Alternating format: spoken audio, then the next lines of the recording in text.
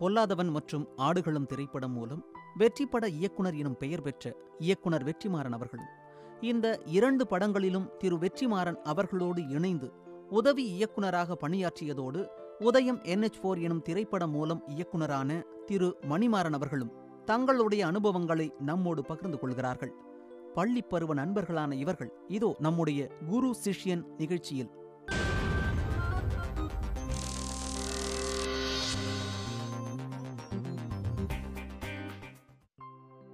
உங்களுக்கு ஞாபகம் இருக்கா நம்ம ஃபர்ஸ்ட் எப்போ மீட் பண்ணோன்னு?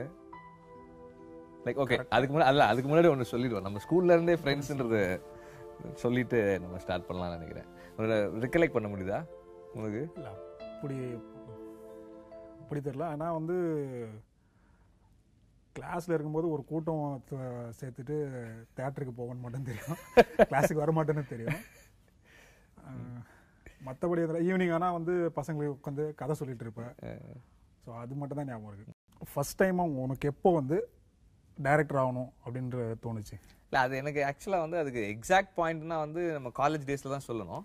பட் அதுக்கு முன்னாடியே வந்து என்னென்னா, அந்த ஸ்கூல் கட் அடிக்கிறது வந்து ராணிப்பேட் வந்து ரொம்ப சின்ன ஊருன்றதால நம்ம எங்கே போனாலும் மாட்டிக்குவோம்.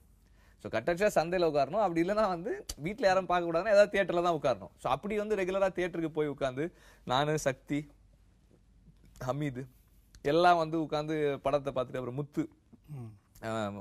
முத்து, பழனி இந்த கேங்கெல்லாம் நாங்கள்லாம் போயிட்டு படம் பார்த்துட்டு வந்து படத்தை முடிச்சுட்டு வந்து சந்தையில் உட்காந்துட்டு ஜென்ரலாக பேசலை, இந்த படத்தை இப்படி எடுத்துருக்கணும், அவன் சரியா எடுக்கலை, இவன் சரியா எடுக்கலை அப்படின்னு பேசுறது இல்லையா? அதுதான் ஸ்டார்டிங் பாயிண்ட்னு நினைக்கிறேன். அதுக்கப்புறம் காலேஜுக்கு வந்ததுக்கப்புறம் தான் கொஞ்சம் கிளாரிட்டி கிடச்சிது. அந்த இங்கே சென்னைக்கு +1 +2 படிக்க வந்தப்போ வந்து இந்த கதை எழுதலாம், கவிதை எழுதலாம் ட்ரை பண்ணிகிட்டே இருப்போம். ஏதாவது ஒன்று எழுத ட்ரை பண்ணுறப்போ சரியாக வராது. தென் காலேஜ் லோயலாவில் கிடச்சிது. லோயலாவில் கிடச்சி அந்த elective course viscom father ராஜநாயகமோட introduction. So அங்கேருந்து தான் வந்து கொஞ்சம் ஃபோக்கஸ் ஆச்சு. ஸோ அப்போ ஒரு ஷார்ட் ஃபிலிம் பண்ணலான்னாரு. அப்போல்லாம் நீ வர ஆரம்பிச்சிட்ட இல்லையா? ஸோ அப்போவே வந்து ஆமாம், நம்ம தான் சேர்ந்து தானே எடுத்தோம் அது. ஓகே, நீ வந்து அதில் வந்து ப்ரொடக்ஷன் சைடெல்லாம் மேனேஜ் பண்ணி இன்னி வரையும் தொடருது. ஸோ அந்த டைம்ல அது லைக் ஒரு கிளாரிட்டி வந்துருச்சு, இது மாதிரி பண்ணணும்னு ஆசை வந்துச்சு. பட் அது ஒரு ப்ரொஃபஷனாக எடுத்துக்கணுன்ற டெசிஷன் எப்போ எடுத்தோம்னா, அந்த MSWல ஒரு ஷார்ட் ஃபிலிம் காம்படிஷன் நடத்துனதுக்கு நம்ம பண்ண அந்த டாக்யூ ட்ராமா ஒன்று எடுத்துகிட்டு போயிருந்தோம். பாலமேந்திரா சார். அதுக்கு ஜூரி மெம்பர்ஸ் வந்து மகேந்திரன் சார், பாலமேந்திரா சார், அப்புறம் மதன் கேப்ரியல். ஸோ பாலமேந்திரா சார் அதில் நமக்கு ஒன்றும் கிடைக்கல. பட் இருந்தாலும் வந்து பாலமேந்திரா சார் அங்கே பேசின விஷயங்கள் அவருக்கு அப்போ தெரியாது, நம்ம தானே இப்போ வரைக்கும் அவருக்கு தெரியாது. அந்த ஃபெஸ்டிவலுக்கு, அந்த ஷார்ட் ஃபிலிம் ஃபெஸ்டிவலுக்கு வந்து நம்ம படம் வந்திருந்தது அவருக்கு தெரியாது. ஸோ அப்போது அந்த இதை பார்த்துட்டு என்ன சொன்னார்னா, ஒரு ஜூரி மெம்பருடைய முடிவு ஜூரியோடைய முடிவாக இருக்க வேண்டிய அவசியம் இல்லை, என்னுடைய தீர்ப்பு, தனிப்பட்ட தீர்ப்பு வேறையாக இருக்குது அப்படின்ற மாதிரி சொன்னார். ஸோ அப்போ நம்மளுக்கு கிடைக்கலன்னும் போது, அங்கே எதுவும் ப்ரைஸ் எதுவும் கிடைக்கலன்னா நம்ம வந்து நமக்கு அது சாதகமாக நினச்சிக்கிட்டோம். அவர் நம்மளை ஏதோ மென்ஷன் பண்ணுறாருன்னு நான் நினச்சிக்கிட்டேன். அதுக்கப்புறம் அன்றைக்கி மதன் கேப்ரியல் சார் பேசினார். அவர் என்ன சொன்னார்னா, நீ என்ன பண்ண போகிற, இது யார் ஸ்கிரிப்ட் எழுதுனது, யார் எக்ஸிக்யூட் பண்ணுது அப்படின்னா, நான் சொன்னேன், நான் தான் ஸ்கிரிப்ட் எழுதுனேன் சார், நீ என்ன பண்ணலாம்னு யோசிச்சிருக்கிற அப்படின்னாரு. அப்போ நான் சொன்னேன், சார் எனக்கு சினிமா இன்ட்ரெஸ்ட் தான் சார், பட் கொஞ்சம் ஒரு மாதிரி தயக்கம் இருக்குது, ஹெசிடேஷன் இருக்குது அப்படின்னு. அப்போ சொன்னார், நீ வந்து தைரியமாக பண்ணு, as a student you possess a lot of talent, உன்னுடைய ப்ரொஃபஷன் சினிமா தான் நீ முடிவு பண்ணி அதை பர்சியூ பண்ணனா கண்டிப்பாக வந்து உனக்கு ஒரு நல்ல இது இருக்கும் அப்படின்னு சொன்னார். அட் தட் பாயிண்ட் அது எனக்கு வந்து ஒரு பெரிய மோட்டிவேஷனாக இருந்தது. அது வந்து நான் செகண்ட் இயர் யூஜி பண்ணும்போது. ஸோ அப்போது வந்து ஸ்ட்ராங்காக டிசைட் பண்ணேன், சரி நம்ம சினிமாவுக்கு தான் வரணும், நம்ம டைரக்டர் ஆகணும் அப்படின்றது வந்து அப்போ தான் கிளியர் ஆச்சு. அதுக்கு முன்னாடி அவ்வளோ கிளாரிட்டி இல்லை அதில். தென் அதுக்கப்புறம் என்ன பண்ணேன்னா, லைப்ரரியிலேருந்து புக்ஸ் வாங்கி படிக்க ஆரம்பித்தேன். அந்த டைமில் இப்போ நீ வந்து போக ஆரம்பிச்சிட்டேன். ஸோ அது பை த டைம் நம்ம எல்லாருமே வந்து ஒரு காமன் இன்ட்ரெஸ்ட் வர ஆரம்பிச்சிருச்சு. ஆனால் வந்து நானும் சக்தியும் வந்து படம் எடுக்கணும், சினிமாவுக்கு வரணும்னு சொல்லிட்டு இருந்தப்போ வந்து நீ வந்து எனக்கு அதெல்லாம் வராதுப்பா, நமக்கு அது தேவையில்லை அப்படின்னு சொல்லிட்டு இருந்த. எந்த பாயிண்ட்ல வந்து நீ டிசைட் பண்ண, சரி நம்மளும் வந்து சரி இவனுங்களாம் ட்ரை பண்ணலாம், நம்மளும் போயிடலான்ற டிசிஷன் எப்போ வந்துச்சு? வேலை வெட்டி எதுவும் கிடையாது. என்ன முதல்ல ஒரு பயம் இருந்துச்சு. இப்போது நான் வந்து எனக்கு இதுக்கும் சம்மந்தமே கிடையாது. நான் ஊர்லேருந்து வந்து பார்க்கும்போது வந்து பார்த்தா கதை டிஸ்கஷன் வாங்க, நிறைய பேர் வருவாங்க. அந்த டைமில் வந்து பாலுமேந்திர சார்கிட்ட வந்து நீ ஜாயின் பண்ணிட்டு இருந்தேன். நிறைய பேர் வருவாங்க, வேடிக்கை தான் பார்த்துட்டு இருப்பேன். சில பேர் பேசும்போது நல்லாயிருக்கும், சீனு ராமசாமி வருவார், இவங்கெல்லாம் பேசும்போது கொஞ்சம் பயம் இருக்கும், இவங்கெல்லாம் நல்லா பேசுகிறாங்களே அப்படின்னு. அதை தாண்டி நிறைய பேர் வருவாங்க, அவங்கெல்லாம் பேசும்போது என்ன இவ்வளோ மொக்கையாக இருக்கிறாங்க, இவனுங்கெல்லாம் எப்படி இந்த இதில் வந்து இருக்கானுங்க அப்படின்னு கொஞ்சம் கொஞ்சமாக அந்த தைரியம் வந்து ஒரு டைம் கொடுக்க. அப்புறம் வந்து எனக்கு கேமரா மேன்னா என்னன்னு தெரியாது, கேமரா அசிஸ்டன்ட்னா என்னன்னு தெரியாது, லைட் மேன் என்னன்னு தெரியாது. அதுக்கப்புறம் வந்து பாலமேந்திர சாரோட அந்த கதை நேரம் ஒர்க் பண்ணும்போது ஸ்பாட்டில் இருக்கும்போது நான் வந்து உன்னை பார்க்க வருவேன் அப்படின்னு அவர் போய் வேடிக்கை பார்த்துட்டு இருப்பேன். அப்புறம் நைட்டில் வந்து எடிட்டிங் போவோம், அவரை சார் போயிடுவார், பாலமேந்திர சார். அதுக்கப்புறம் நம்ம பேசுனது, அதுக்கப்புறம் தான் கொஞ்சம் கொஞ்சமாக இன்ட்ரெஸ்ட் வந்து நம்மளும் பண்ணிடலாம் போல இருக்கு அப்படின்னு வந்தப்போ ஒரு படம் ஒன்று ஒர்க் பண்ணேன், அடிதடின்னு. அதுவும் ஃப்ரெண்டு சிவராஜன் ஃப்ரெண்டுன்றதுனால சரி இருந்தாலும் நம்மள எதுவும் திட்ட மாட்டார், நம்ம வேலை தெரியலாம் திட்ட மாட்டாருன்றப்போ அவர்கிட்ட போய் ஜாயின் பண்ணேன். அங்கே ஜாயின் பண்ணதுக்கப்புறம் எனக்கு ஒரு கான்ஃபிடன்ட் வந்துச்சு, சரி இதுக்கு மேலே பண்ணிடலான்னு. அதுக்கப்புறம் நல்ல டைரக்டர் ஒர்க் பண்ணோம் அப்படின்னு வெயிட் பண்ணும்போது இங்கேயும் தேடி பார்த்தேன், எங்கேயும் கிடைக்கல. அப்புறம் நம்ம பொல்லாதம் ஸ்டார்ட் பண்ணும்போது அப்படியே வந்தோம்.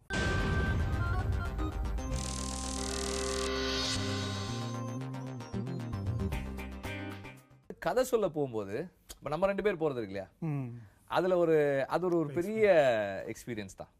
ஸோ ஒரு தடவை கதை சொல்ல போகும்போதுமே வந்து கிளம்பி போவோம், போயிட்டு பைக்கில் போகும்போது ஒரு இதாக யோசிச்சுட்டு ரிகலெக்ட் பண்ணிவிட்டு இந்த சீன் மறந்துடக்கூடாது இந்த சீன் மறந்துடக்கூடாதுன்னு பேசிட்டு போகிறது. ஸோ அது எல்லாமே வந்து ஒரு பெரிய ஸ்ட்ரென்த் தான் எனக்கு. ஸோ அப்போ என்னன்னா அந்த கதை சொல்ல போகும்போது இருக்குல்ல, அந்த நேரம் இருக்குல்ல, அப்போ கூட இருக்கிறவங்களோட கொடுக்குற கான்ஃபிடன்ஸ் ரொம்ப முக்கியம். இப்போ இன்கேஸ் வந்து ப்ரொடியூசருக்கு மூஞ்சில் ஒரு ரியாக்ஷன் வரலன்னு வச்சுக்கோ, நான் உன்னதான் பார்க்கணும் ரியாக்ஷனுக்கு. ஸோ அப்போ இந்த மாதிரியான ஸ்ட்ரென்த் எல்லாம் பயங்கரமாக எனக்கு இருந்தது அந்த எக்ஸ்பீரியன்ஸில். அது என்ன எவ்வளோ காலம் கதை சொல்லிட்டு இருந்தோம், 2000 சொல்லிகிட்டே இருந்தோம்ல கதை. 2006 கடைசியாக முடித்தோம் கதிரேசன் சார்கிட்ட. இன்னும் இப்போ எனக்கு இப்படி இருந்தது, சரி இப்போ மணி இருந்தால் வந்து நமக்கு நல்லா இருக்கும் கதை சொல்கிறதுக்கு, கூட போயிட்டு உட்காந்து நம்ம கான்ஃபிடென்ட்டாக இருக்கும் மணி இருந்தானா அப்படின்னு இருக்கும். நான் அப்போ அந்த டைமில் வந்து நான் என்ன ஃபீல் பண்ணேன்னா ஒரு ஒயிட் ஷர்ட் ஒன்று வச்சுருந்தேன், அந்த ஒயிட் ஷர்ட்டு போடுவேன் கதை சொல்ல போகும்போது. சரி நம்ம ஒயிட் போட்டு போனோம்னா கொஞ்சம் ப்ளசண்ட்டாக இருக்கும் அப்படின்னு சொல்லிட்டு போவோம். ஒவ்வொரு அசிஸ்டன்ட் டைரக்டரும் வந்து யாராவது ஒரு படம் பண்ணுற டைரக்டர்கிட்ட போய் சேர்ந்துக்கலான்னாவே வாய்ப்பு கிடைக்காது சினிமாவில்.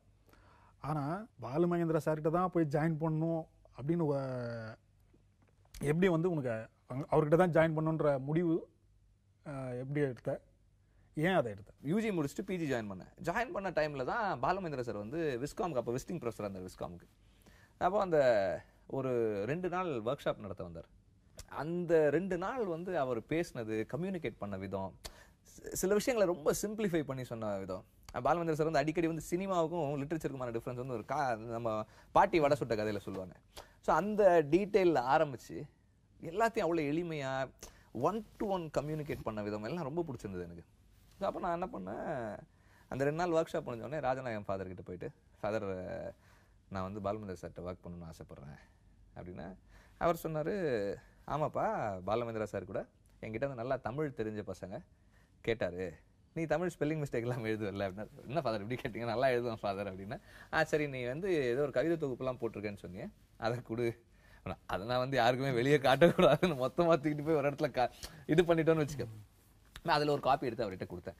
படித்து சொன்னார், உன்னோட கான்செப்ட் எல்லாம் நல்லா இருக்குது, கவிதை இல்லை அப்படின்னா. அதனால தான் ஃபாதர் நான் அதை யாருக்கும் வெளியே காட்டுறதே இல்லை. ஆனால் அவர் சொன்னார், நீ போய் பாரு நான் சொல்கிறேன் அப்படின்னாரு.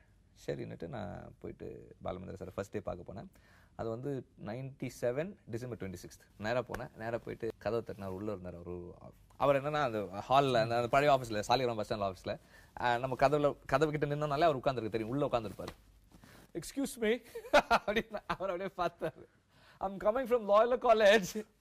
யாருப்பா நீ? ஃபாதர் ராஜநாயகம். நாளைக்கு வா போ அப்படின்னாரு. எனக்கு ஒன்றும் புரியல, என்னடா நானும் என்னோட ஃப்ரெண்ட் ஆலிஸ்டர் கூட படிச்சேன், ஆலி இருக்கான்ல, நானும் அவன் தான் போயிருந்தோம். என்னடா அது என்ன நடந்துச்சு எனக்கு ஒன்றும் புரியல. அப்புறம் பார்த்தேன், ஒரு ப்ரௌன் கலர் டெனிம் பேண்ட்டு, ஒரு ப்ளூ கலர் டெனிம் ஷர்ட்டு, நல்லா இன் பண்ணிட்டு இவ்வளோ பெரிய பெல்ட்டு, நல்ல ஷூலாம். ஒரு வேளை நம்ம வந்து ப்ரெசன்டேஷன் சரியில்லையோ அப்படின்னு நினச்சேன். தென் த நெக்ஸ்ட் டே என்ன நம்மளை அன்னைக்கு இருக்கிறதுனால எவ்வளோ டீசெண்டாக போக முடியுமோ நம்மளை ஒரு ப்ளூ கலர் டெனிம்மு, ஒரு ஷர்ட் எல்லாம் போட்டு, ஒரு செமி ஃபார்மல் ஷர்ட் ஒன்று போட்டு போனேன். போயிட்டு எக்ஸ்கியூஸ் மீ சார் அப்படின்னா, உள்ள வரனார், யார் என்னார், இந்த மாதிரி சார் அப்படின்னா. அப்போ சொன்னார், என்ன சொல்லி அனுப்பினார் ஃபாதர் ராஜநாயகம்? இல்லை ஃபாதர் வந்து நல்லா தமிழ் தெரிஞ்ச பசங்களை வந்து நீங்கள் கேட்டீங்கன்னு சொன்னார். இல்லையே, நான் தமிழ் இலக்கியம் நல்லா தெரிஞ்ச பசங்களை தானே கேட்டேன் அப்படின்னாரு. அப்போ வரைக்கும் நான் படிச்சிருந்தது வந்து ஜெயகாந்தனும், இல்லை இங்கிலீஷ் படிச்சிருந்தேன், தமிழ்னா வந்து எனக்கு ஜெயகாந்தனும் பாலகுமாரன் சுஜாதா தவிர வேறு எதுவுமே தெரியாது. அப்போது ஐயோ எனக்கு இதெல்லாம் சரியாக வராதுப்பா நீ கிளம்பு அப்படின்ட்டார். அப்போ நான் சொன்னேன் இல்லை சார் நீங்கள் சொல்லுங்கள் சார் நான் படிக்கிறேன், ஐ கேன் லேர்ன் அப்படின்னு. அப்படியே கொஞ்ச நேரம் பார்த்துட்டு சொன்னார் சரி நீ உனக்கு பிடிச்ச ஒரு 3 புக்ஸ் பேர் சொல்லு அப்படின்னாரு. நான் சொன்னேன் சரி அப்படின்னா 3 படங்கள் சொன்னேன். சரி போ. அப்போ என்னென்னா அவருக்கு ரொம்ப பிடிச்ச ஒரு 10 புக்ஸ்னு எடுத்தேன்னா நான் சொன்ன 3 புக்ஸுமே அவருடைய அந்த லிஸ்ட்லேயும் இருந்தது. ஸோ அதனால் வந்து அவருக்கு சரி இந்த பையன் கொஞ்சம் சென்சிபிளாக இருக்கான்ற மாதிரி ஒரு ஃபீலிங் வந்தது. அப்போ என்ன சொன்னார்னா ஒரு லிஸ்ட் ஆஃப் புக்ஸ் கொடுத்தாரு, தமிழ் புக்ஸ், தமிழ் ரைட்டர்ஸ் பேரெல்லாம் சொன்னார். நீ இவங்களெல்லாம் படி அப்படின்னு சொல்லிட்டு அவர் டி ஜானகிராமில் ஆரம்பித்து நிறைய நேம்ஸ் சொன்னார். உனக்கு இந்த சினாப்சிஸ்லாம் எழுத வருமாடா அப்படின்னாரு. நான் சொன்னேன் சார் அது இப்போ பரீட்சையில் மார்க் வாங்குறதுக்கே அதானே சார் பண்ணிகிட்ருக்கோம், எல்லாத்துக்கும் அதானே சார் எழுதுறோம் அப்படின்னா. சரி எழுது பார்க்கலாம் இந்த கதைக்கு அப்படின்னாரு. அதனால் தமிழில் நான் எழுதி கொடுத்தேன். வாங்கி ஃபஸ்ட் 2 லைன் படிச்சுட்டு ஓகே சரி கிளம்பு அப்படின்ட்டார். நான் போயிட்டு வழக்கம் போல் நெக்ஸ்ட் வீக் ஃபோன் பண்ணேன். என்ன அது ஒரு பொறுப்பு இல்லையா உனக்கு, ஒரு அசிஸ்டன்ட் டைரக்டர்னா ஒழுங்காக ஆஃபீஸ்க்கு வரணும்னு அறிவு இல்லையா, என்ன அது ஒரு வாரம் கழிச்சு ஃபோன் பண்ணேன். அப்போ தான் நான் ரியலைஸ் பண்ணேன் நான் அசிஸ்டன்ட் டைரக்டர் ஆகிட்டேன்றது, அவர்கிட்ட ஜாயின் பண்ணிட்டேன்றது. சார் சார் வந்துடுறேன் சார் நான் லைக் அன்னையிலேருந்து வந்து it was a decision that I had to take. Like எந்த ஒரு கன்ஃபியூஷனுமே இல்லாமல் நான் எடுத்த முடிவு. அன்னையிலேருந்து நான் காலேஜுக்கே போகல, இவரோட வந்து ஒர்க் பண்ண ஆரம்பிச்சு அது அப்படியே போயிடுச்சு. இப்போ உனக்கு வந்து அடிதடி ஒர்க் பண்ணல அந்த எக்ஸ்பீரியன்ஸஸ் சொல்லு, சிவாவோட ஒர்க் பண்ண எக்ஸ்பீரியன்ஸஸ். ரெண்டு எக்ஸ்ட்ரீம்ஸ் அதுக்காக நான் சொல்ல வரேன். சிவா வந்து எஸ்எஸ்சி சார் கிட்ட ஒர்க் பண்ணிட்டு அவர் படம் பண்றாரு. நாம இப்போ அதுக்கு முன்னாடி உனக்கு தெரிஞ்சதில்ல, அப்போ நான் பாலுமந்திர சார்கிட்ட ஒர்க் பண்ணிட்டு வந்து நம்ம ஷேர் பண்ணிக்கிறது, நான் சொல்றது ரூம்ல வந்து இந்த சீன் இப்படி எடுத்தாரு, இதை எப்படி பண்ணாரு அப்படின்றதான். சிவா கிட்ட கற்றுட்டு எக்ஸிக்யூஷன் ஸ்பாட்டில் எப்படி பண்ணலாம், பேசிக்ஸ் எல்லாமே அவர்கிட்ட கற்றுக்கிட்டோம்.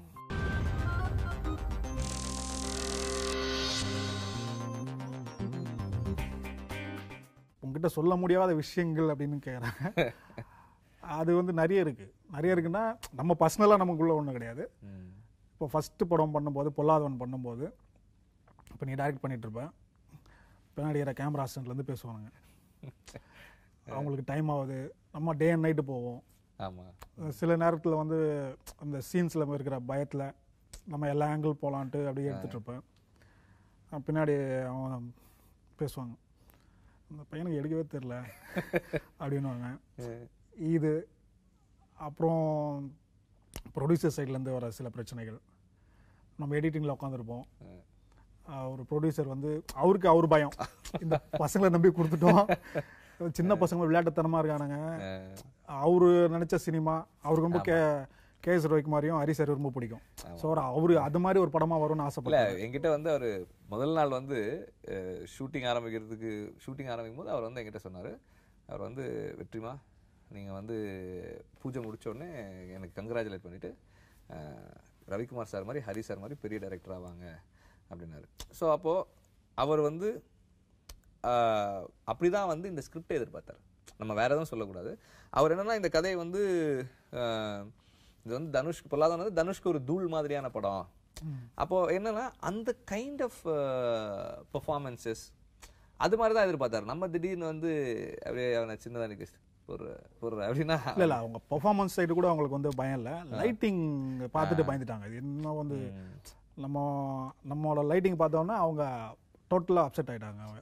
டோட்டல் யூனிட்டே அப்படிதான் இருந்துச்சு. ஆமா, சேகர் சொல்றதுனால ப்ரொடியூசரோட தம்பி அவர் வந்து என்ன வில்ல வீடியோல சின்னதா எடுக்கிறீங்க, வில்ல வீடியோ பெருசா எடுக்கணுமே.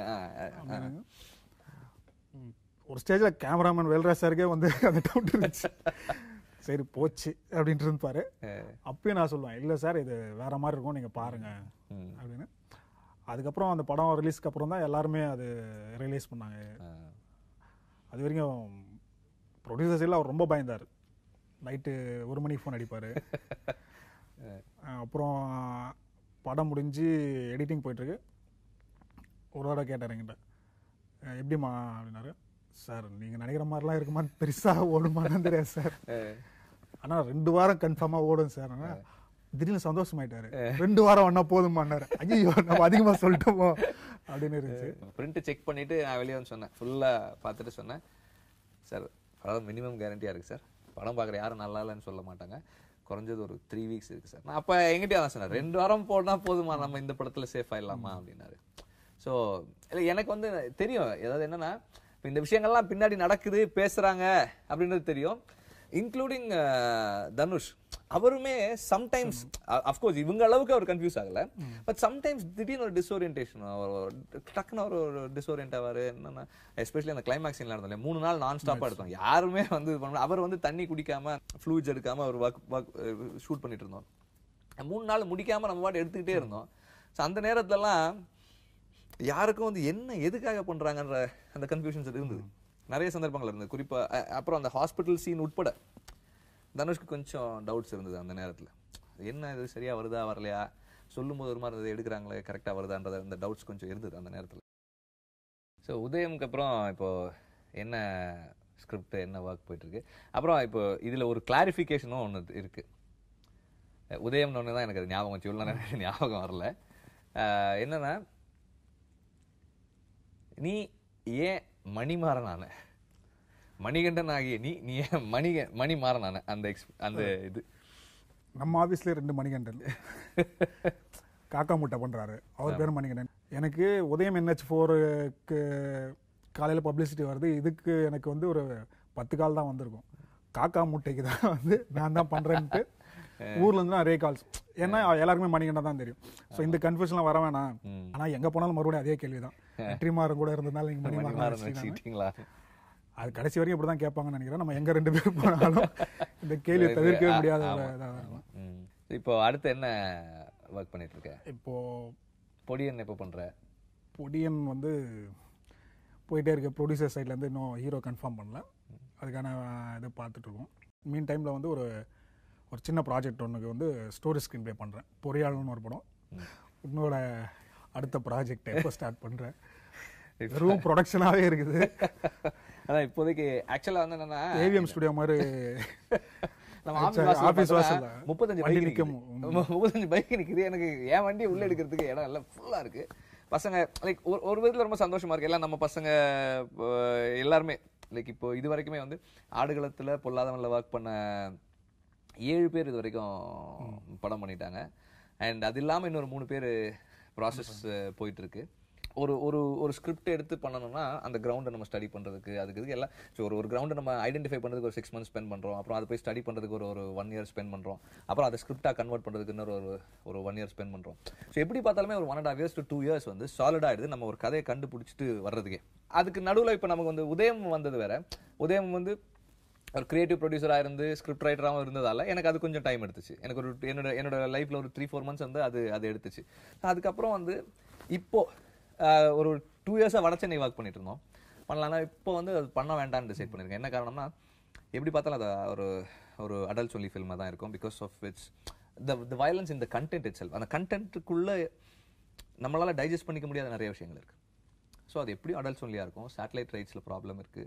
ஸோ அப்போ என்னென்னா இன்வெஸ்டருக்கு வந்து ஸ்ட்ரைட்டாகவே தேர்ஸ் அ பிக் ஒரு பெரிய பேர்டன் வருது. அதனால சரி அது பண்ண வேண்டாம், வேற ஒரு ஸ்கிரிப்ட் பண்ணலாம் அப்படின்னு சொல்லி யோசிச்சுட்டு இருந்தப்போ தான் பாலுமந்திர சோழியாசன் நம்ம ஃப்ரெண்டு தங்கவேலவனுடைய வேங்கசாமின்ற ஸ்கிரிப்டை வந்து நான் கேட்டேன், அவர்கிட்ட கேட்டேன், நீங்கள் எனக்கு கொடுத்துட்றீங்களான்னு கேட்டேன். நான் அது ஆடுகளம் டைம்லேயே கேட்டேன் அவர்கிட்ட. அந்த நேரத்தில் அவர் அது படம் பண்ணுறதா இருந்தது. ஸோ இப்போ வந்து என்ன சொன்னார்னா, நான் ஆடுகளமுக்கு அப்புறம் இப்போ ரீசெண்டாக ஒரு 6 months பேக் நான் அவரை கேட்டேன், எனக்கு கொடுக்குறீங்களா அந்த ஸ்கிரிப்டான்னு கேட்டேன். இப்போ சொன்னார் எடுத்துங்க வெற்றி, நீங்கள் பண்ணுங்க அப்படின்னாரு. ஸோ இப்போ அந்த ஸ்கிரிப்ட் தான் நான் பண்ணுறேன். தனுஷ் தான் நடிக்கிறாரு. கொஞ்சம் ஃபாரஸ்ட்டில் ஷூட் பண்ண வேண்டிய ஃபில்ம் அது. ஸோ நவம்பர்னு பிளான் பண்ணியிருக்கோம். பட் நவம்பரில் ஹெவி ரேஞ்ச் இருக்குன்னு சொல்கிறாங்க. ஸோ அந்த ரேஞ்சால் எடுக்க முடியலன்னா டிலே ஆச்சுன்னா டிசம்பர் ஜான் ஸ்டார்ட் பண்ணிவிடுவோம். ஹோப்ஃபுல்லி இந்த நெக்ஸ்ட் இயர் எண்டுக்குள்ளே ரிலீஸ் பண்ணணும்னு பிளான் பண்ணிட்டுருக்கோம். அண்ட் அது இல்லாமல் வந்து ப்ரொடக்ஷன் போயிட்டு இப்போ காக்கா முட்டை படம் முடிஞ்சிச்சு. 2 நாளைக்கு முன்னாடி ஷூட்டிங் முடிச்சுட்டாங்க அவங்க. அண்ட் இப்போ ஈடின்னு நம்ம ரவி அரசு மைக்கேல் ராய்பன் சாரோட சேர்ந்து ஒரு ப்ரொடக்ஷன் பண்ணுறோம். அது வந்து ஈடி ரவி அரசு டைரக்ட் பண்ணுறாரு, அதர்வா நடிக்கிறாரு. அது இல்லாமல் இன்னும் 2 ப்ராஜெக்ட்ஸ் பைப்லைனில் இருக்குது. அவர் நம்ம கூட ஒர்க் பண்ண ஒரு பையன் ராஜ்குமார்னு ஒரு பையன், நம்ம இது உதயமில் ஒர்க் பண்ணலாம் ராஜ்குமார், அவனோட இது. ஸோ இந்த ப்ராஜெக்ட் இன்னொரு ப்ராஜெக்ட்டும் பைப்லைனில் இருக்குது. இந்த காக்கா முட்டைன்னு வந்து உங்கள் ப்ரொடக்ஷனில் ஒன்று பண்ணுறீங்க, அது என்ன மாதிரி கான்செப்ட்? இல்லை ஒரு கமர்ஷியல் ஃபிலிம்குள்ளே வருமா அது, இல்லை வந்து ஒரு ஃபெஸ்டிவலுக்காக எடுக்கிறீங்களா? ஆக்சுவலாக என்னென்னா, மணிகண்டன் வந்து ஒரு கேமராமேன், ப்ரைமரிலி கேமராமேன், ஒரு ஸ்கிரிப்ட் ரைட்டரும் கூட. அவர் வந்து ஒரு விண்டுன்னு ஒரு ஷார்ட் ஃபிலிம் பண்ணியிருந்தார். அதை நான் பார்த்துருந்தேன், ரொம்ப பிடிச்சது எனக்கு. அந்த படம் பார்த்துட்டு ஒரு 6 months லேட்டர் நான் அவரை கால் பண்ணேன். உங்ககிட்ட ஏதாவது ஐடியா இருக்கா, ஸ்கிரிப்ட் இருந்தால் சொல்லுங்கள். அந்த நேரத்தில் வந்து என்கிட்ட ஒருத்தர் கேட்டிருந்தாங்க, ஒரு சின்ன ப்ராஜெக்டாக ஏதாவது ஒன்று பண்ணலாம், ஒரு சின்ன மினிமம் பட்ஜெட்டில் ஒரு நல்ல ப்ராஜெக்டாக பண்ணலாம். அப்போ நான் அவரை கூப்பிட்டேன், மணிகண்டனை கூப்பிட்டு கேட்டேன், நீங்கள் ஸ்கிரிப்ட் இருந்தால் சொல்லுங்கன்னா அவர் 2 ஐடியா சொன்னார். இந்த ஐடியா, அந்த காக்கா முட்டைன்ற ஐடியா கேட்டோன்னே எனக்கு பிடிச்சது. அப்போ அந்த டைட்டில் இல்லை, ஐடியா சொன்னார், எனக்கு ரொம்ப பிடிச்சது, ரொம்ப எக்ஸைட்டிங்காக இருக்குது, நம்ம இதை பண்ணிடலாம். அதுக்கு நான் அவர் என்னன்னா, அவர் சினிமாட்டோகிராஃபர் ஒரு படத்துக்கு கமிட்டாக இருந்தார். நான் இதை பண்ணலான்னு சொன்னோன்னே அந்த படத்துக்கு போயிடல, எனக்கு டைரக்ஷன் வாய்ப்பு கிடச்சிருச்சு, நான் பண்ணலன்னு காசெல்லாம் திருப்பி கொடுத்துட்டு வந்துட்டார். வந்ததுக்கப்புறம் என்கிட்ட வந்து இந்த மாதிரி ஒரு ப்ராஜெக்ட் பண்ணலான்னு சொன்னாங்களே, அவங்க பேக் ஆகிட்டாங்க. நான் இவர்கிட்ட எப்படி சொல்கிறதுன்னு தெரியல. நான் சொன்னேன், மணி எனக்கு ஒரு கொஞ்சம் டைம் கொடுங்க, நான் நிறைய யோசிச்சு பார்த்தேன் யாரை கேட்கலான்னு. அப்போ தான் தனுஷ் வந்து ப்ரொடக்ஷனில் ஒரு ப்ராஜெக்ட் எதிர்நீச்சல் போயிட்டு இருந்தது, நம்ம செந்திலோட படம் போயிட்டு இருந்தது. நான் அவருக்கு ஃபோன் பண்ணேன், தனுஷ்க்கு ஃபோன் பண்ணேன், தனுஷ் இப்படி ஒரு சின்ன ஐடியா ரொம்ப இன்ட்ரெஸ்டிங்காக இருக்குது, எனக்கு ரொம்ப பிடிச்சிருக்கு, நான் ஸ்கிரிப்ட் அனுப்புகிறேன், படிங்க. நான் ஸ்கிரிப்ட் அனுப்புனேன். அன்றைக்கி நைட்டு கால் பண்ணார், சார் 10 சீன் தான் சார் பண்ணியிருக்கேன், படிச்சிருக்கேன், நம்ம இது பண்ணுறோம் சார் அப்படின்னாரு. நீங்கள் பண்ணிவிடுங்க தனுஷ், நான் வந்து அவர் டைரக்டர் அனுப்புகிறேன். அவர் டெல்லியில் இருந்தார், அப்போது அந்த ராஞ்சனா ப்ரொமோஷனுக்காக போயிருந்தார். அப்போ போய் பார்த்துட்டு வந்தார். மணிகண்டன் வந்து டெல்லி போய் பார்த்தாரு. பார்த்துட்டு வந்த உடனே, சார் நான் பண்ணிடுறேன் சார் அப்படின்னாரு. அப்போ சொன்னார், சார் இது எப்படி பண்ணலாம், லைக் ப்ரொடக்ஷனாக எப்படி பண்ணலாம்னா, நான் சொன்னேன், நானும் இதில் ஏதாவது ஒரு விதத்தில் இருந்தால் நல்லா இருக்கும்னு நினைக்கிறேன், பிகாஸ் எனக்கு அந்த ஸ்கிரிப்ட் அவ்வளோ பிடிச்சதில்ல. அப்போ சொன்னால், சார் நம்ம ஜாயின்ட் ப்ரொடக்ஷனாக பண்ணலாம் சார், நல்லாயிருக்கும். தென் ஐ தாட் அது ஸ்கிரிப்டுக்கு ஒரு வேல்யூ ஆட் பண்ணோம், படத்துக்கு ஒரு வேல்யூ ஆட் பண்ணோம் சொல்லிட்டு பண்ணோம். தனுஷ் நானும் ப்ரொடியூஸ் பண்ணுற ஒரு படம் இது. இதில் வந்து ஒரு ஹீரோ நடிக்கணும், கதைக்குள்ளே ஒரு ஹீரோ இருக்கார். மணிகண்டன் வந்து ஸ்கிரிப்டில் வந்து என்ன எழுதினார்னா, சிம்பு பண்ணால் நல்லாயிருக்கும் அப்படின்னு எழுதியிருந்தார். சார் நான் தனுஷ்கிட்ட சொன்னேன், தனுஷ் இது வந்து சிம்பு பண்ணார்னா நல்லாயிருக்கும், அவர் அப்படி தான் எழுதியிருக்கார். ஓகே சார், ஒன்றும் ப்ராப்ளம் சார், நான் கேட்குறேன் சார் அவரை. இவர் ஃபோன் பண்ணி பேசுகிறார். உடனே சிம்பு சொல்கிறாரு, ஓகே பிரதர் நான் பண்ணுறேன். லைக் அப்போ என்னன்னா, இந்த கண்டென்ட் மேலே இருக்கிற லைக்கிங் இருக்குல்ல, எல்லாரும் வந்து இப்போ தனுஷ் ப்ரொடக்ஷனில் சிம்பு நடிச்சிருக்காருன்றதே வந்து ஒரு இட்ஸ் நைஸ் திங். இப்போ ஏன்னா அவங்களோட பர்சனல் லைஃப்பில் நிறைய 2 பேருக்குள்ள வந்து நிறைய இதெல்லாம் இருக்குது அப்படின்னு சொல்லுவாங்க. We don't know anything about it. But இருந்தாலும் அதெல்லாம் தாண்டி ஒரு நல்ல படம் அது வருது அப்படின்னும் போது எந்த இதுவுமே வச்சுக்காம 2 பேரும் வந்து ஜாயின் பண்ணி இந்த இது பண்ணியிருக்காங்கன்னும் போது ரொம்ப ஹெல்தியான விஷயமா இருக்குது. இந்த படம் வந்து I am sure that it's an entertainer. Humour எல்லாம் வந்து அவ்வளோ நல்லா இருக்கு.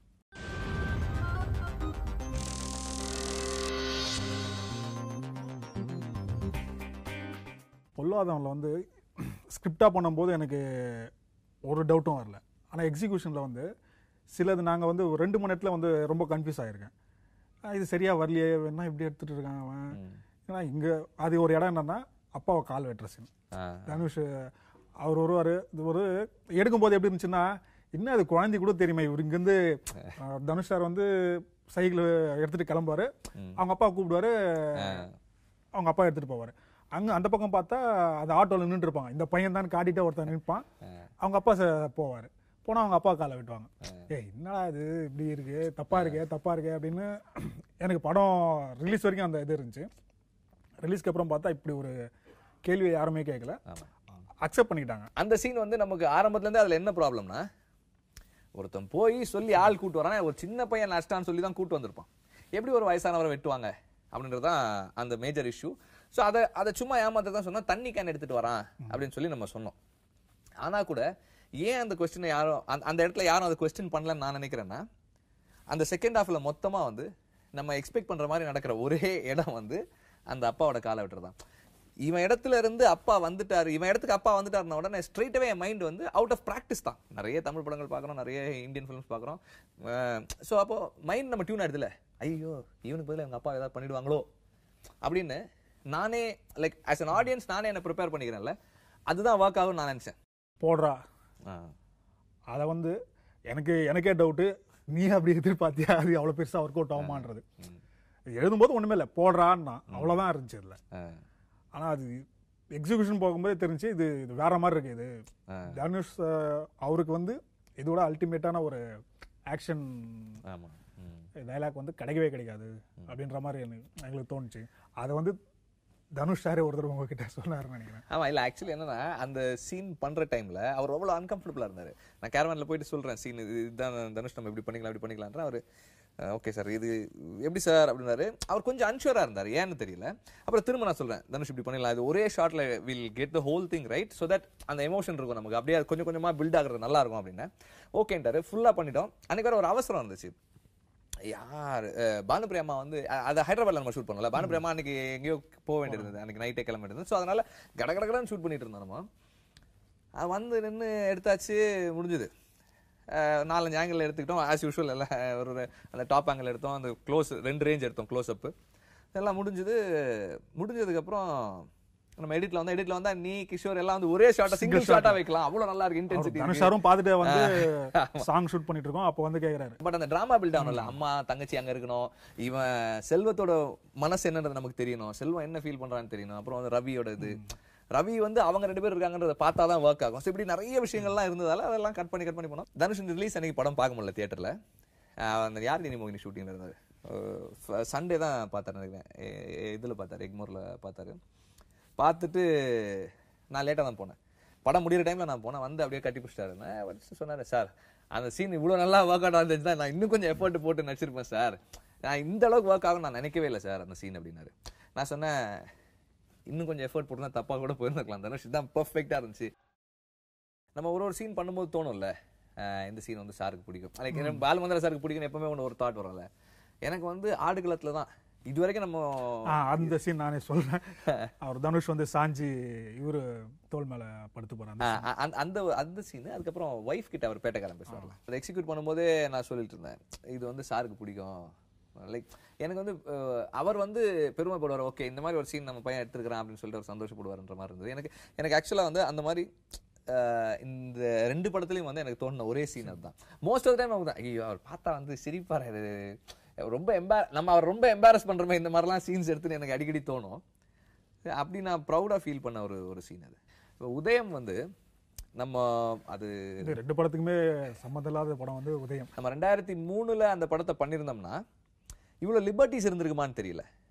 பட் ஒரு ஸ்ட்ரைக்கிங்கான ஃபில்மாக இருக்கு. இந்த ஃபார்முக்காகலாம் வந்து இப்போவுமே அந்த படத்தோட ஃபார்மை வந்து எல்லாரும் அப்ரிஷியேட் பண்ணாங்க. அந்த டைமில் வந்து ரொம்ப பெருசாக பேசியிருந்திருப்பாங்கன்னு தான் நான் நினைக்கிறேன். இல்லை அன்றைக்கி எடுத்துருந்தா அது வேறு மாதிரி இருந்திருக்கும். இன்றைக்கி வந்து நமக்கு வந்து என்னென்னா எல்லாருமே நிறைய ஃபார்ம்லாம் இப்போ ட்ரை பண்ணிகிட்டே இருக்காங்க. நம்ம அந்த 10 இயர்ஸ் முன்னாடி வந்து நமக்கு அது மட்டும் தான் ஒரு கான்ஃபிடென்ட், ஓவர் கான்ஃபிடென்ட்லேயே இருந்தோம் நம்ம அந்த ஃபார்மில் தான். ஸோ அன்றைக்கி வந்து நம்ம யோசித்தே இருக்க மாட்டோம், அந்த ஸ்கிரிப்டில் மேலே இன்னும் தைரியம் அதிகமாக இருந்திருக்கும். இன்னைக்கு என்னன்னா நம்மளே வந்து அதில் நிறைய எடுத்துட்டோம். சில சீன்ஸு பொல்லாதனில் வந்து மேக்கப் கிடையாது, லைட்டிங் வந்து எங்கே லைட் இருக்கணும்னு தெரியாது. ஸோ இதெல்லாம் வந்து ஒரு ஸ்டேஜில் வந்து இது கரெக்டாக தப்பான்னு கூட எனக்கு தெரியல. அப்புறம் பொல்லாதன் முடிஞ்சதுக்கப்புறம் ஒரு கான்ஃபிடென்ட் வந்துச்சு, மறுபடியும் ஆடுகளும். ஸோ இது 2துலேயும் வந்து இதெல்லாம் வந்து நம்ம மேக்கப் போடாமல் எப்படி ஆர்டிஸ்ட்டை எப்படி வேலை வாங்குறது. ஆக்சுவலாக நான் ரொம்ப கூச்ச சுபாவம், அதையும் சொல்லணும். இருந்தாலும் நானே வந்து சரி அது எப்படி வந்து அதெல்லாம் வந்து உங்கள்கிட்ட கற்றுக்கிட்டு தான், எப்படி அவங்கள டிஸ்டர்பே பண்ணக்கூடாது, முதல்ல டிஸ்டர்பே பண்ணாமல் எப்படி அவங்க ஆர்டிஸ்ட்டை வேலை வாங்குறது. இது எல்லாத்தையும் விட ஆக்சுவல் லொக்கேஷனில் எப்படி எடுக்கணும், அது வந்து நம்ம எடுக்கிறது வரைக்கும் அவ்வளோ ஒரு பெயின்ஃபுல்லான விஷயம். இது எப்படியாவது எடுத்துடணும் அப்படின்ற வரைக்கும் ஒரு பயம் இருக்கும்.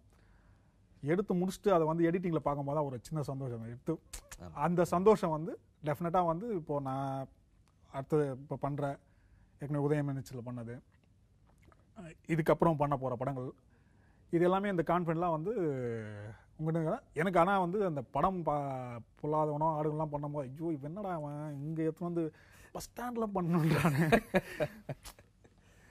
எப்படி இந்த கூட்டத்தை அதாவது பஸ் ஸ்டாண்டில் பண்ணலாம் அப்படின்னா கூட பரவாயில்ல, அதுவும் தனுஷ் சாரை வச்சு பாலம் பெரியார் பாலம் இங்கெல்லாம் வந்து அந்த கூட்டத்தை அடக்க முடியாமல் டான்ஸ் ஆன இடம் ரோடு, சரி ஓகே ஏதோ 1 ஷாட் 2 ஷாட் கிடைக்காதா அப்படின்ற அந்த இது அதெல்லாமே வந்து எப்போ நமக்கு வந்து அந்த சந்தோஷம் கிடைக்குதான் எடிட்டில் பார்த்துட்டு அது நம்ம தேட்டரில் பார்க்கும்போது தான் அந்த சந்தோஷம் இருக்குல்ல. அதுக்காகவே வந்து அதை எப்படி ஹேண்டில் பண்ணி எடுக்கிறதுன்றதை வந்து உங்கள்கிட்ட கற்றுக்கிட்டது, மொத்தமே அங்கே தான் கற்றுக்கிட்டது. இப்போ ஆடுகளத்தில் வந்து நமக்கு முதல்ல சொன்ன மாதிரி நிறைய ப்ராப்ளம்ஸு, மற்ற படங்கள் பொல்லாதவனுக்கு இதுக்குற ப்ராப்ளம்லாம் இல்லாமல் ஒரு புது ப்ராப்ளம் ஒன்று உருவாச்சு. அது என்னென்னா எல்லாருமே வந்து கேஸ்டிங் பண்ணும்போது நமக்கு வந்து தனுஷ் சார் ஓகே அது பிரச்சனை இல்லை, ஒரு புது பொண்ணு அது வந்து அது நமக்கு யூஸ்வலாக நடக்கிறதா.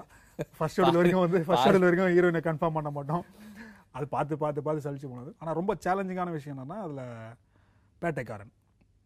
பேட்டைக்காரனுக்கு தேடுறது தான், அதுக்கு ஆளை பிடிக்கிறது தான் பெரிய விஷயம். நமக்கு எல்லாருமே நம்ம சத்யராஜ் சார் முதல்ல யோசித்தோம், அப்புறம் ராஜ்கிரண் சாரை யோசித்தோம், நிறைய பேர் பார்த்திபன் சார்கிட்ட பேசிட்டோம். இது எல்லாம் நடந்தும் ஏதோ ஒரு விஷயம் வந்து நீ உன்னால் டிசைட் பண்ணவே முடியல, இல்லை இது வேற ஃப்ரெஷ்ஷாக வேணுன்றது மட்டும் கேட்டு இருந்தோம். இப்போ அந்த டைமில் அசின் ஒருத்தர் வந்து இவரை நம்ம ஜெயபாலனை வந்து இன்ட்ரடியூஸ் பண்ணார். இவரை வச்சு நம்ம எப்படி மெயின்டைன் பண்ணுறது அப்படின்றது வந்து ரொம்ப பயமாக இருந்துச்சு. அதுக்கப்புறம் பார்த்தா சில ப்ராப்ளம்ஸ்லாம் இருந்துச்சு அவரை வச்சு பண்ணுறதுல. பண்ணி முடிகிற வரைக்கும் கூட யாருக்குமே கான்ஃபிடென்ட் இல்லை இவர் கரெக்டாக பண்ணுவாரான்னு. ஆனால் எடிட் முடிச்சு பார்க்கும்போது இவரை தவிர வேறு யாருமே கிடையாது இதுக்கு அப்படின்னு. ஸோ அதை எப்படி வந்து அவரை வந்து டிசைட் பண்ண இவர் தான் வேணும் அப்படின்னு. இல்லை எனக்கு என்னென்னா ஒன்றே ஒன்று தான் இருந்தது, அவரோட லைக் ஃபீச்சர்ஸ் இருக்குல்ல, அவருக்கு நடிக்க வருதோ இல்லையோ. நானும் விக்ரமும் அவருக்கு ஒரு இது எடுத்தோம். நான் விக்ரம் கிட்ட தான் சொன்னேன், விக்ரம் கிட்ட அதை எடுக்க சொன்னேன், விக்ரம் இதை எடுங்க அப்படின்னு சொல்லிட்டு. அந்த ஒரு மூடை சொன்னால் அவர் என்ன பண்ணுறாரு பார்க்கலாம், நடிப்பு வராது, ஆனால் அதை சொன்னால் அவர் எப்படி ரியாக்ட் பண்ணுறாருன்னு பார்க்கலான்னு சொல்லிட்டு போனால் அந்த எண்டு மொமெண்ட் சொன்னோம். இப்படி வந்து எக்ஸ்போஸ் ஆகி நிற்கிறீங்க, அவன் மேலே சொன்ன தப்பெல்லாம் வந்து அவனுக்கு தெரிஞ்சிருச்சு, வந்து ஏன் இப்படி பண்ணீங்கன்னு கேட்குறான், நீங்கள் எப்படி ரியாக்ட் பண்ணுவீங்கன்னா அவர் 2-3 எக்ஸ்பிரஷன்ஸ் பண்ணார். அது சுத்தமாக சினிமாவில் நம்ம பார்த்து பழகாத ஒரு உணர்வு. என்னன்னா அவர் ஒரு போயட்டாக இருக்கிறதால அந்த உணர்வை நேராக உள்வாங்கிறாரு. அது உள்வாங்கிறது அது ஒரு முகத்தில் அப்படியே பிரதிபலிக்குது. அப்போ அதுதான் எனக்கு ஒரு கான்ஃபிடன்ஸ் கொடுத்துச்சு, பண்ணலாம். அப்புறம் விக்ரமும் சொன்னார், ஓகே வெற்றி நல்லா இருக்கு பண்ணிடலாம் அப்படின்னாரு. அந்த தைரியத்தில் தான் போனோம். சொன்ன அப்புறம் நீ சொன்ன எல்லா பிரச்சனையும் இருந்தது, எல்லா இஷ்யூஸும் இருந்துச்சு. அவருக்கு நம்ம வாழ்க்கை முறை அவருக்கு புரியல, அவர் வாழ்க்கை முறை நமக்கு சுத்தமாக புரியல.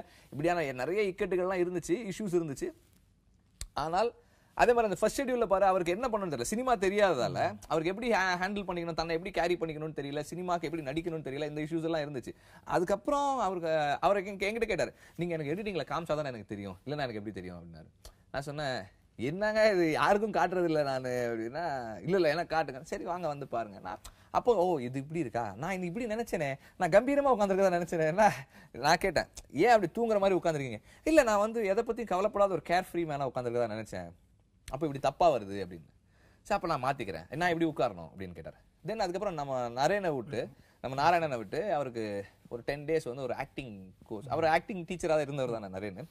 ஸோ அப்போ அதனால் அவர் ஆக்டிங் சொல்லி கொடுத்தாரு. அங்கேருந்து கொஞ்சம் இம்ப்ரூவ் ஆச்சு அவருக்கு. ஸோ அவருக்கு ஒரு அண்டர்ஸ்டாண்டிங் கிடைச்சது, சினிமாவுக்கு எப்படி நடிக்கணும். ஃபர்ஸ்ட் டைம் போயிட்டு அந்த ஃபர்ஸ்ட் ஷெட்யூலில் ஷூட் பண்ணும்போது சீட் பண்ணி எடுத்தோம்.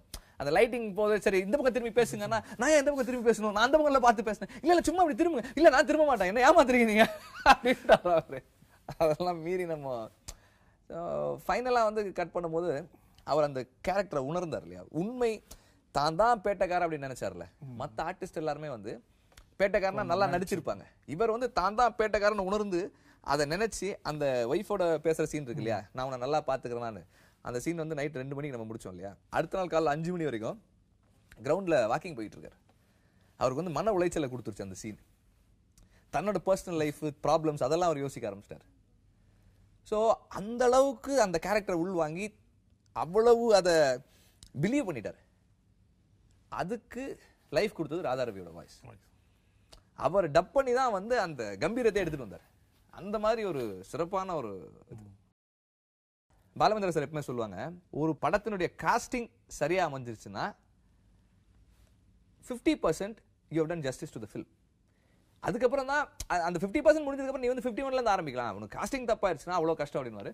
நமக்கு வந்து இந்த 2 படங்களையுமே காஸ்டிங் சரியா, உதயம் உட்பட எல்லா படத்துலையுமே காஸ்டிங் சரியா அமைஞ்சிருச்சுன்னு நான் நினைக்கிறேன். கே மேனன் ஆகட்டும், உதயம்ல அவர் அவ்வளோ என்னன்னு சொன்னார் அந்த ரோலை. நேஷ்னல் அவார்டுன்றது வந்து எல்லாருக்கும் ஒரு கனவு. அது வந்து எதிர்பார்க்காம யோசிக்காம நம்மளுக்கு எப்படி கொடுத்தாங்கன்னு தெரியல. ஆனால் நமக்கு என்னன்னா, நம்ம அப்படிலாம் பண்ணிட்டோமான்ற ஒரு விஷயம் வந்து நமக்கு இருக்கே தவிர, ஆனால் அதுக்கான எல்லா குவாலிட்டிஸும் அதுக்கு இருக்குன்றது வந்து நம்ம ரியலைஸே பண்ணல அப்படின்றது என்னோட இது. இல்லை எனக்கே தெரியாமல் இன்கேஸ் இல்லை நமக்கு கிடைக்கும் அப்படின்னு எப்பயாவது யோசிச்சிருக்கியா? அது இல்லை, நான் அப்படி நினைக்கவே இல்லை. எனக்கு ஒரு விஷயம் என்னன்னா, ஃபர்ஸ்ட் அண்ட் ஃபார்மோஸ்ட் ஒரு விஷயம் கிளியராக சொல்ல விரும்புகிறேன் நான். பாலமேந்திர சார் எப்பவுமே சொல்லுவாங்க, நம்ம நல்ல படம் எடுக்கிறது மட்டும்தான் நம்ம கையில் இருக்குது, அந்த படத்தினுடைய commercial success is an accident அப்படின்னு. நான் சொன்னேன், எப்படி சார் ஆக்சிடென்ட்னா என்ன சார் மீன் பண்ணுறீங்க அப்படின்னு கேட்டேன். நீ வந்து படம் ரிலீஸ் பண்ற அன்னையிலேருந்து புயல் சின்ன உருவானா என்னடா பண்ணுவேன்? 3 நாளைக்கு யாருமே வெளியே வர முடியலன்னா நீ என்ன பண்ணுவ? ஆமாம் சார். அதே நேரத்தில் நீ ரிலீஸ் பண்ணுற உன் படத்து கூட உன் படத்தை விட இப்போ உதாரணத்துக்கு ஒரு அவதாரோ ஒரு டைட்டானிக்கோ ரிலீஸ் ஆகுது. நம்ம ஒரு பொருளாதாரம் எடுத்து வச்சிருக்கோம். தமிழில் ஒருத்தன் அவதாரம் எடுத்துட்டான் அப்படின்னா அவன் என்ன பண்ணுவோம்? Again that is an accident. அதே நேரத்தில் உன் படத்தை விட ஒரு சுமாரான ஒரு படம் வந்தால் உன் படம் ஜெயிக்கிறதுக்கான வாய்ப்புகள் அதிகம் இருக்குது. நீ ரிலீஸ் பண்ணுற நேரத்தில் வேறு எந்த படமுமே ரிலீஸ் ஆகலை, அல்லது ரிலீஸ் ஆக போகுதுன்னு சொல்லப்பட்ட படங்கள் எதுவுமே ரிலீஸ் ஆகலை, உன் படம் மட்டும் தனியாக வருதுன்னா அப்போ உன் படத்தை அதிகம் பேர் பார்ப்பாங்கடா. அதனால் கமர்ஷியல் சக்ஸஸ் ஒரு விபத்து அப்படின்னு. நான் வந்து கமர்ஷியல் சக்ஸஸ்க்கு மட்டும் இல்லை, இந்த விருதுகளையுமே நான் அப்படி தான் பார்க்குறேன். அதுவுமே ஒரு ஆக்சிடென்ட்னு நான் நினைக்கிறேன். என்னென்னா இப்போ ஆடுகளத்தை பார்த்த ஜூரி மெம்பர்ஸ்க்கு அந்த படம் பிடிச்சிருக்கு. 10 பேர் பார்த்தாங்கன்னா அதில் ஒரு 6 பேருக்கு குறைஞ்சபட்சம் பிடிச்சிருக்கணும் அந்த படம். அன்னைக்கு பார்த்த 10 பேரில் 4 பேருக்கு தான் அந்த படம் பிடிச்சிருக்கு அப்படின்னா அந்த படத்துக்கு இவ்வளோ அங்கீகாரம் கிடையாது. ஸோ அகைன் அங்கேயுமே ஒரு ப்ராபபிலிட்டி வந்துடுது. ஆனால் எனக்கு அந்த படத்துக்கு வந்து மொத்தமாக சின்னதும் பெருசுமா தேசிய விருதில் ஆரம்பித்து இந்த சர்வதேச திரைப்பட விழாக்களில் கலந்துக்கிட்டது உட்பட நம்ம இந்த சின்ன சின்ன வெப் மேகசின்ஸில் கொடுக்குற விருதுகள் அங்கீகாரங்கள் எல்லாத்தையும் வச்சு பார்த்தோம், மேகசின்ஸில் கொடுக்குற எல்லாத்தையும் வச்சு பார்த்தோம்னா 69 மென்ஷன்ஸ் இருக்குது. அதுக்கு மென்ஷன்ஸ்னா சிறந்த படம், சிறந்த இயக்குனர், அப்படி வரிசை 69 மென்ஷன்ஸ் இருக்குது அந்த படத்துக்கு. ஆடுகளத்தின் மூலமாக சில சர்வதேச திரைப்பட விழாக்கள் குறிப்பாக மான்ட்ரியலுக்கு போகிறதுக்கான வாய்ப்பு கிடைச்சிது. நம்ம மெயின் ஸ்ட்ரீமுக்காக எடுத்த ஒரு படம், வெகுஜன மக்களுக்காக நம்ம எடுத்த ஒரு படத்தை அவங்க எடுத்து ஸ்க்ரீன் பண்ணி அங்கே போனால் அந்த கியூரேட்டர் சொன்னாங்க, எனக்கு ரொம்ப பிடிச்ச ஒரு படம் இது, இந்த படத்தோட ஸ்க்ரீனிங் ஒரு 3 ஸ்க்ரீனிங் கொடுத்தாங்க, ஷோஸ் கொடுத்தாங்க. பெரிய கூட்டமோ பெரிய ஃபேன்ஃபேரோ இல்லாத ஒரு ஃபெஸ்டிவல் தான் அது ப்ராப்பர் ஃபிலிம் பஃப்ஸுக்கான ஃபெஸ்டிவல். ஆனால் அங்கே போனதன் மூலமாக அந்த ஒரு மார்க்கெட் இருக்கு இல்லையா, ஃபிலிம் ஃபெஸ்டிவலில் நம்ம திரைப்படங்களை எப்படி வியாபாரம் பண்ணலாம். நீங்கள் ஓவர்சீஸ் வந்து விற்கவே வேண்டாம், நம்ம படத்தை அங்கே எடுத்துகிட்டு போனோம்னா, நம்ம படம் அங்கே செலக்ட் ஆச்சுன்னா எடுத்துகிட்டு போனோம்னா நம்ம ஒவ்வொரு ஏரியாவை தனித்தனியாக பிரித்து விற்கலாம். ப்ரொடியூசருக்கு வந்து நிறைய காசு சம்பாரிச்சு கொடுக்கலாம். ஸோ சர்வதேச திரைப்பட விழாக்கள்ன்றது வந்து ஆர்டிஸ்டிக் ஃபிலிம்ஸை ப்ரொமோட் பண்ணுற இடங்களாகவும் வெறும் ஆர்டிஸ்டிக் ஃபிலிம்ஸை ரசிக்கிற கிரிட்டிக்ஸுடைய கேதரிங்காக மட்டும் இல்லாமல் ஆர்டிஸ்டிக் ஃபிலிம்ஸின் மூலமாக காசு சம்பாதிக்கிறதுக்கான மார்க்கெட் அங்கே இருக்குது, ஒரு ஃபிலிம் மார்க்கெட் அங்கே இருக்குது. குறிப்பாக கான் ஃபெஸ்டிவலுக்கெல்லாம் நம்ம போனோம்னா நமக்கு வந்து அப்படியே அவ்வளோ பிரமிப்பாக இருக்குது. சினிமா பைத்தியம்னு நம்ம ஆட்கள் அளவுக்கு சினிமா யாரும் பார்க்க முடியாதுன்னு சொல்கிறோம் இல்லையா, இதெல்லாம் ஒன்றுமே கிடையாது. காலையில் 9 மணிக்கு ஒரு ஷோ இருக்குது, நாங்கள் ஒரு படம், முக்கியமான படம், அந்த படம் டிக்கெட் கிடைக்காதுங்க, கொஞ்சம் சீக்கிரம் போங்க அப்படின்னாங்க. நான் அந்த படத்துக்கு போகலாம். நான் என்ன நினச்சேன்னா, சரி 9 மணி ஷோனா நம்ம ஒரு 7 மணிக்கு போயிட்டானா பிரச்சனை இருக்காது. அது வந்து 3000 பேர் உட்கார்ற ஒரு தியேட்டர், ஒரு 7 மணிக்கு போயிட்டா பிரச்சனை இருக்காதுன்னு சொல்லிட்டு நான் கிளம்பி போனேன். 7 மணிக்கு நான் போகும்போது 2000 பேருக்கு வரிசையில் நிற்கிறேன். அவன் அந்த முதல்ல நிற்கிறவன் எத்தனை மணிக்கு வந்திருப்பான்? 6 மணிக்கே வந்திருப்பான். ஸோ அப்போ அவங்க அவ்வளோ வெறித்தனமாக சினிமா பார்க்குறாங்க. அந்த மாதிரி ஒரு ஃபெனட்டிக்கான ஃபிலிம் ஃபாலோவர்ஸ், ஃபிலிம் பிஸ்னஸை வந்து அவ்வளோ பேஷனோட பண்ணுற ஆட்கள் அங்கே இருக்காங்க. நம்ம படங்களை அங்கே எடுத்துகிட்டு போனோம்னா பெரிய அளவில் வியாபாரம் பண்ணலாம். ஸோ இதெல்லாம் நம்ம தெரிஞ்சுக்கிறதுக்கு வந்து ஆடுகளை வந்து நமக்கு ரொம்ப ஹெல்ப்ஃபுல்லாக இருந்துச்சு.